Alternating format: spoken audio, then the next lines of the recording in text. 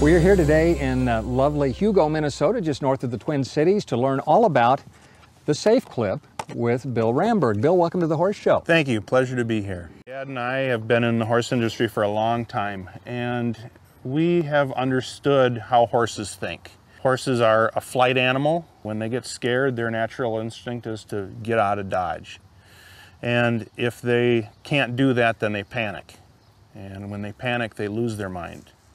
Ever since I was young, working with young horses in the round pen, I wouldn't tie them solid. I would simply take that lead rope and weave it through the bars of the stall. And as I'm doing my grooming work, picking up his feet, doing all that stuff that he needs to get used to, if he had got scared, he'd just sit back a little bit and the rope would slide through the bars. That's okay, we just readjust the rope and keep on continuing doing what we're doing, and never got a horse hurt.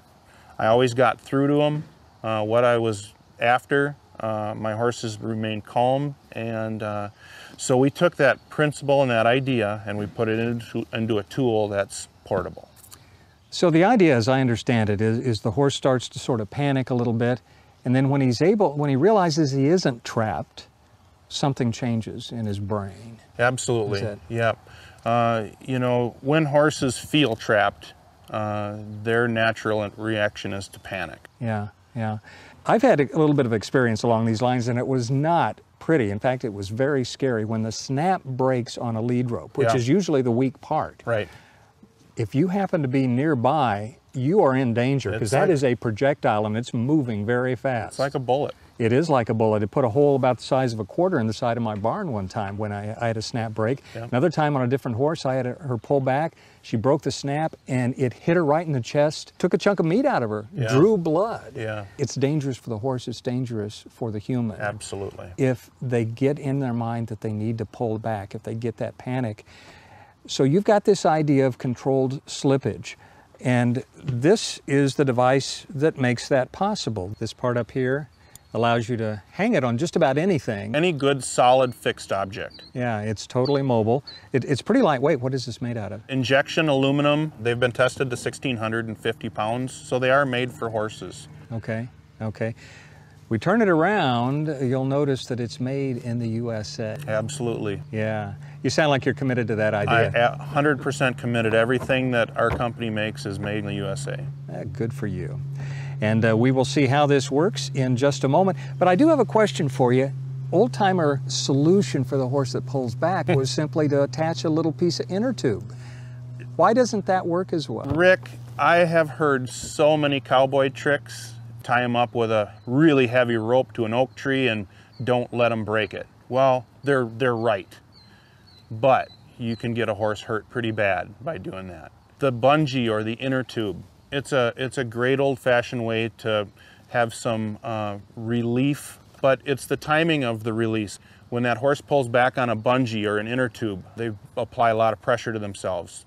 Now that horse has to come all the way back forward to find that relief. Oh. Whereas if they pull that rope through that drag on the clip, the second they lean forward, it's an immediate reward for doing the correct thing. Yeah, yeah. The only rule that you have to know is if I fold my lead rope in half, if I have a difficult time putting it through that bottom hole, your rope is either too big or too stiff. So all lead ropes are not the same in that respect? That's right. Okay. Fold it in half, put it through the bottom, and then over the top. All right. Go get my horse, clip him up to the side of the trailer, wash stall, wherever I do my work. When the rope's up on top, I can change the length of my rope without tying and untying.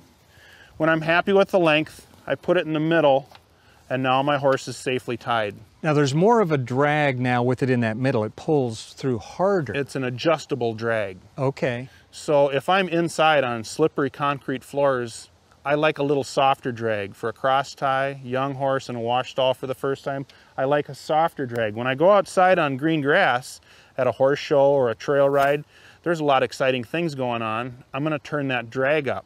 I don't want my horse to feel like he can just inch the rope out and go eat the grass at his feet. So I can turn that drag up just by tightening that screw. I see. It makes it much more difficult for that horse to simply draw that rope through the clip. It still comes through. Yep. If something happens and that horse gets scared, he'll still feel that smooth, steady relief of pressure, and not panic. So he could eventually pull that all the way out. He sure could.